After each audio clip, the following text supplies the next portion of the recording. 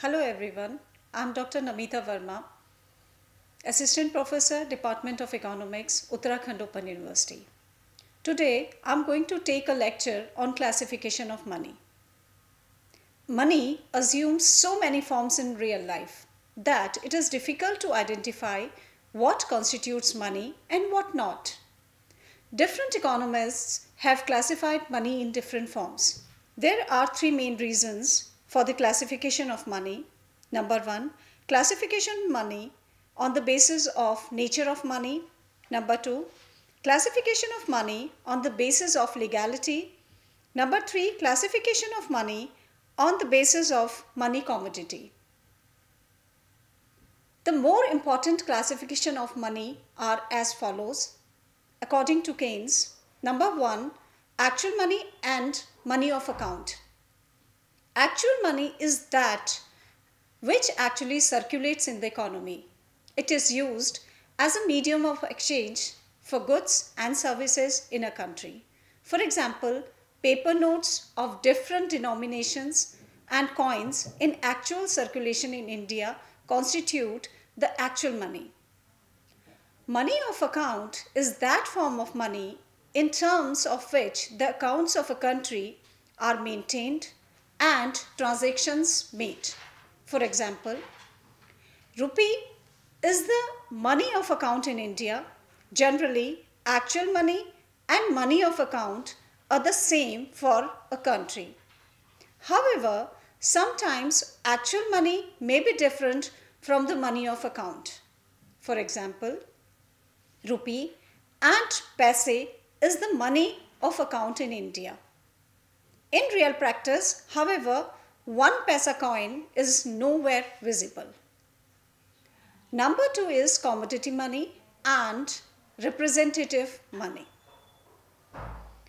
Commodity money is made up of certain metals and its face value is equal to its intrinsic value. It is also referred to as full-bodied money. Representative money, on the other hand, is generally made either of cheap metals or paper notes. The intrinsic value of the representative money is less than its face value. Currency notes and coins are good examples of representative money in India.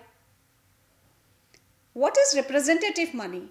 Representative money may or may not be converted into full-bodied money. Money of account. Now let us talk about the money of account. We use money to pay for goods and services. It is how we exchange things among each other. Frank, a hypothetical handyman running his own business, has to wonder though how we as a society determine the value of money and why it has replaced the barter system of trading. What if Frank could just get by in life from trading his services as a handyman for food, rent, and all other things he needs? Let's take a look at how money serves as a standard of value, a store of value, and a medium of exchange that makes financial activities easier to understand and practice. Classification of money on the basis of legality. One is legal tender money. Legal tender money is the currency which has got legal sanction or approval by the government. It means that the individual is bound to accept it in exchange for goods and services. It can't be refused in settlement of payments of any kind. Both coins and currency notes are legal tender. They have the backing of government. They serve as money on the fiat order of the government. But a person can legally refuse to accept payment through checks because there is no guarantee that a check will be honored by the bank in the case of insufficient deposits with it. Now let us talk about the limited legal tender money. Limited legal tender money is the money that can be accepted only up to a certain maximum limit. For example, in India, 1 paise coin to 25 paise coin is legal tender up to rupees 25. One can refuse payments in these small coins beyond the sum of rupees 25. Now, second is unlimited legal tender money. It is the money that a person has to accept without any limit of amount. For example, all currency notes and coins of 50 paisa are unlimited legal tender money. Now let us talk about the optional money. Optional money is non-legal tender but is generally accepted by the people in final payments. It consists of credit instruments like bill of exchange, checks, handused, etc., which do not enjoy any statutory backing. Nobody could be forced to accept this type of money. The acceptance of optional money depends upon the choice of a person.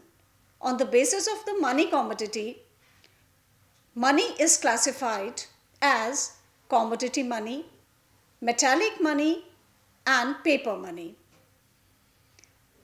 Commodity money or full-bodied money. Commodity money is that money whose value comes from a commodity of which it is made up of. Commodity money consists of objects having values or use in themselves, or what we call intrinsic value, as well as their value in buying goods. Examples of commodities that have been used as media of exchange including gold, silver, copper, salt, peppercorns, tea, decorated bells, shells, alcohol, cigarettes, cannabis, silk, candy, nails, cocoa beans, cowries, and barley. Now let us talk about metallic money. The money that is made from some metals like gold, silver, copper, etc. was called metallic money. It can further be classified as full-bodied money.